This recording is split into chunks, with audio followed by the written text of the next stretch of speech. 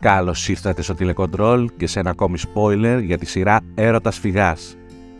Αλεξάνδρα και Στέλλα μένουν ταυτόχρονα έγκυος, με τις δύο γυναίκες να ισχυρίζονται πως το παιδί που κουβαλάνε στα σπλάχνα τους είναι του Ιάσονα.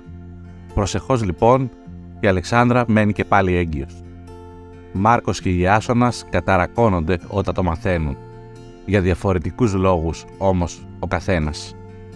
Από τη μία, ο Μάρκος συνειδητοποιεί ότι η αγαπημένη του συνεχίζει τη ζωή της, τη στιγμή που ο ίδιος ακόμα βασανίζεται από το παρελθόν τους.